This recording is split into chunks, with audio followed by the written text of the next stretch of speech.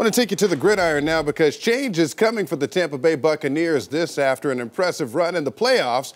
Offensive coordinator Dave Canales will be the next head coach of the Carolina Panthers. Let's bring in 10 Tampa Bay sports director Evan Klosky. And Evan, he was only here for a year, but he did have a big impact on the Bucs organization. Yeah, you're absolutely right, Courtney. He was a high-energy guy, great communicator, brought a lot of good vibes into the building, and on top of that, he also transformed a sluggish offense into a unit that was able to resurrect Baker Mayfield's career. Canales is a tremendous story of perseverance, was passed over multiple times in Seattle after spending 12 years with the Seahawks. The Buccaneers took a shot on him as a first-year play caller, and he did not disappoint. Tampa Bay improved in points per game and rushing yards per game. On top of that, the offense improved mightily in the second half of the season, winning 6 of its last 8 games, including explosive performances against the Eagles and Lions in the playoffs. It's not that the Buccaneers' offensive numbers wow you on paper. It's more so the foundation of the team. It looked great heading into next season, and now the team will have its third coordinator in as many years. That part right there. And the fans, of course, taking another hit with this situation following the loss. There's this loss. How should fans look at this? Yeah, it's disheartening. I mean, you can't blame the guy for taking a head coaching gig. They don't come around often, but there are a lot of questions to answer now. First, does the organization still trust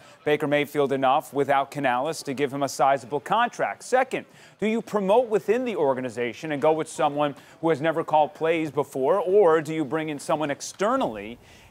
Finally, how much does the lack of continuity hurt the upward trajectory of this squad? There's a lot to figure out here. There is a lot to figure out. And do the Bucs get any kind of compensation for Canales leaving and heading to the divisional foe? Right? He's not just leaving. Going to the enemy. Usually you do get compensation, but not in this instance. Canales would have needed to be on staff for 2 years for Tampa Bay to receive 2 compensatory third-round picks because he was only here for 1 year.